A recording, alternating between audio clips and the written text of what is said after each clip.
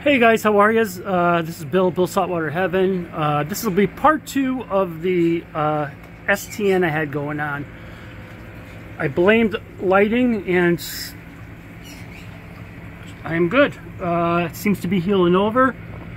It's my fault. I know it needed it. I knew it needed a little more flow and I was just too lazy to do it. But I got to it and I stopped it and ended up saving it, which is great.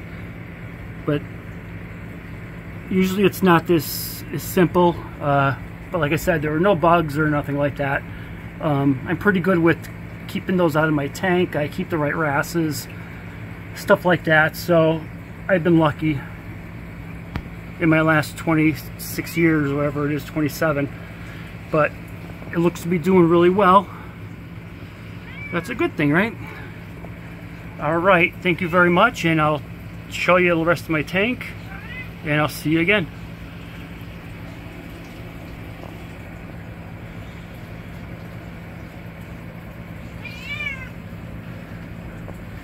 Here, this is the loudmouth. Kelsey.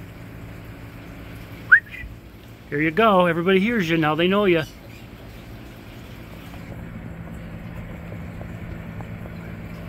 I didn't give him any attention yet from getting home from work. That's all it is. So he'll scream his mouth off until I get over to him, which I will soon.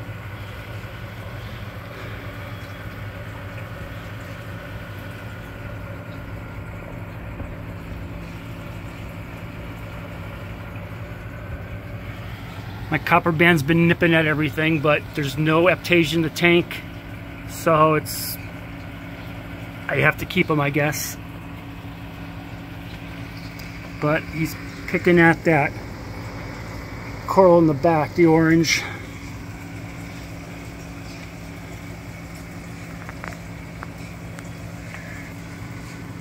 Picked up some new clams. Doing good so far.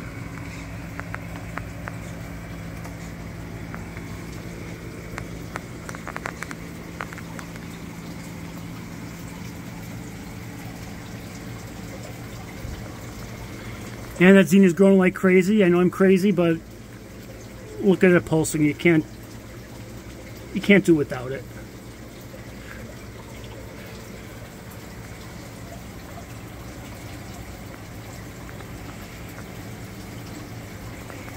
I actually have a little STN going on here.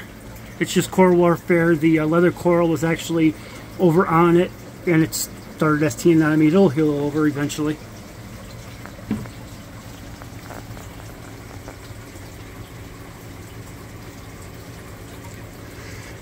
And those are hungry fish.